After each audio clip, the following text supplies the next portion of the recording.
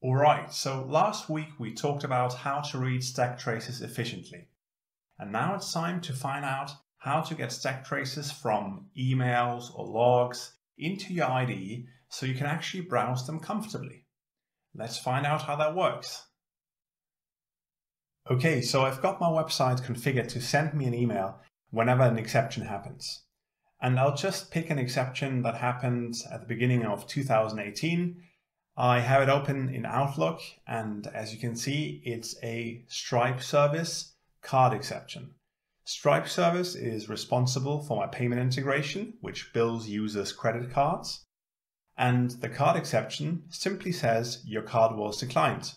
And I showed you how to read that stack trace efficiently, as I mentioned in last week's episode. But imagine you want to have that stack trace open in your IDE to browse it better, to have a look at these lines in here.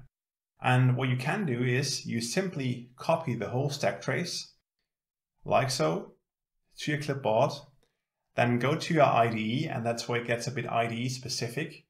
In IntelliJ, there's a nice little menu item called Analyze Stack Trace.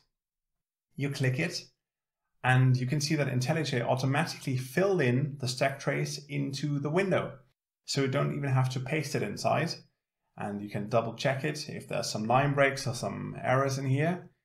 But that looks okay. You hit OK, and then a run window opens up with your stack trace pasted in as if you ran the program yourself.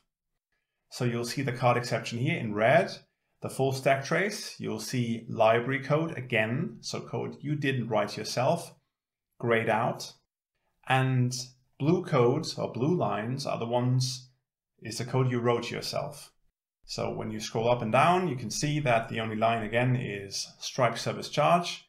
You can click it, and then you immediately get redirected to the file Stripe service, to the method invocation which threw the exception. And you can see here it's charge.create, which is library code, so you cannot do anything about it.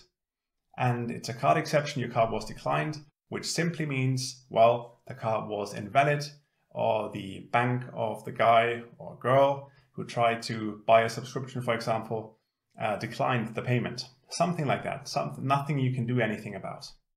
But that's great, so you can still scroll up and down here. You can open up the single lines, hop to them, have a look at them, and that's basically all I wanted to show you today. You should feel pretty confident by now about reading, browsing, analyzing stack traces. So play around with the concepts you learned in this episode and last episode. And other than that, stay tuned and tune in for next week's tip.